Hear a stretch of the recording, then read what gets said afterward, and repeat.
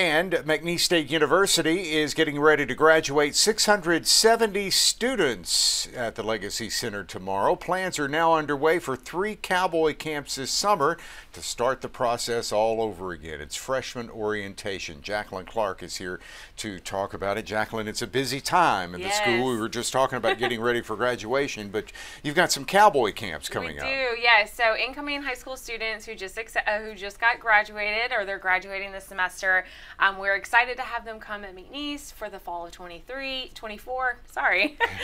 We have 3 orientations for the students. They're Cowboy Camps. They're 2 full days where they get to learn a lot of information to make them successful as a student, but also have some fun and interact with their peers. Yeah, I always remember freshman orientation sounding boring. It was boring, but this kind of makes it interesting to be a cowboy. We throw a lot of fun activities in there. We have a foam party for them at the end of the day. It's long, so we want to make sure that we have some fun activities. They get to go into the rec complex, play basketball, volleyball. We also have some other activities, some glow activities and org browse and educational browses. Good. It's a 2-day experience. Let's go over the dates that are involved here. Yeah, so we have one in May, June, and July. So they're 3 dates, the main set summer dates. They are 2 days. The students are required to come and stay the night. If they don't live in Calcasieu Parish, they'll stay in the dorms so they get to experience college.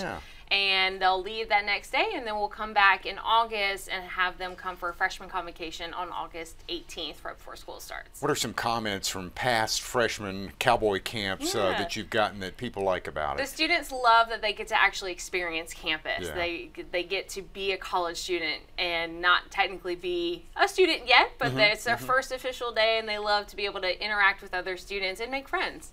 This also encourages them to be a part of the school and not just commute, right? Right, yes. So they get to meet all the student organizations that we have on campus. We have over 100 student organizations for them to be a part of. They get to meet some of our athletic coaches so they can see the athletic facilities and get encouraged to be a part of the whole atmosphere of McNeese. There's an international Cowboy Camp coming up in August. Tell me about that. So for our international students, they can't come to the States until right before school starts. So the Friday before school on August 16th, the students, international students, and any student who maybe couldn't attend the other ones, they were late acceptance or they live far away, will be able to attend that right before school starts. Sometimes the public forgets about all the international students that come to McNeese, but when you come to graduation, you see just how big of an impact McNeese has. We are one of the top schools in the UL system that actually has the most international students. We're very diverse. All right, very good. For more information, you can go to mcneese.edu and find out more about Cowboy Camp and freshman orientation,